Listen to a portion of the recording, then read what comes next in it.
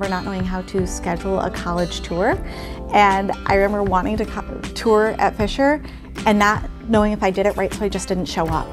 And it was terrifying. So being accepted and just navigating campus, learning how financial aid worked was big for me. And that allowed me to eventually gain the confidence to study abroad, which was huge for me, being able to get that experience, live in a whole new culture.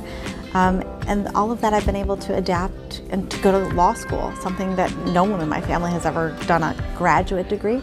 And to start your own organization is not an easy thing to do and not something that you do going in lightly. So having all of these skills built up and knowing that I could believe in myself and do things that I wasn't sure I knew how to do, that really all started foundationally here. Disability EmpowHer Network is an organization run by and for girls and women with disabilities, where we guide, mentor, and motivate disabled girls and women to live to their fullest potential and have the confidence to lead. We run mentorship programs, leadership programs, and confidence building programs, not only in Rochester, but across the nation. And we really help girls and women with disabilities reach their goals, not goals that we think that they should have, but we help them to look inside themselves, see what they really want to achieve, and we help them to get there.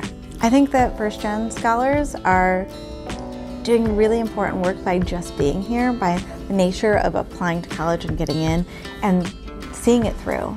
And I can't wait to see all of the incredible things that first-gen students do after they graduate, because this is just the first of many firsts for them, and they're going to change the world.